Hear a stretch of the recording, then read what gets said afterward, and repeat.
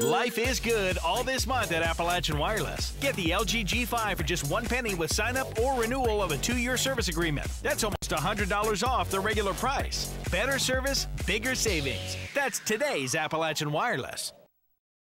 The 2017 season of Jenny Wiley Theater is kicking off with a new twist on a familiar tale. It's the story of Peter and the Starcatcher, where the audience learns of the humble beginnings of Peter Pan. All the magic is happening right inside. The production tells the story of the trials and tribulations of a nameless orphan who would become the boy who never grew up. You know, you meet this boy who is this broken soul, and as the play goes on, you still see that even though this kid is broken, he still has a beautiful outlook on life, and that he thinks life can be beautiful.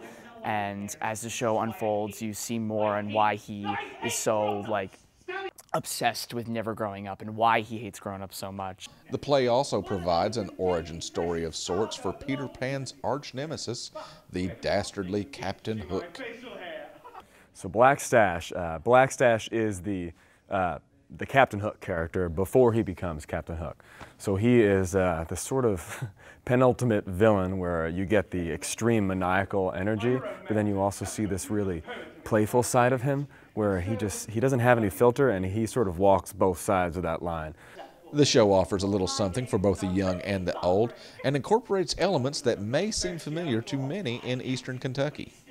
We tie in coal mining and the local economy in a really creative way in terms of the design, but also in terms of a few little hidden moments along the way that we sort of built together as a company of actors with our director. I think audiences will really relate to those and see themselves reflected in what we're presenting here.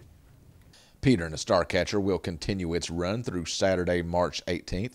You can find tickets online at jwtheater.com.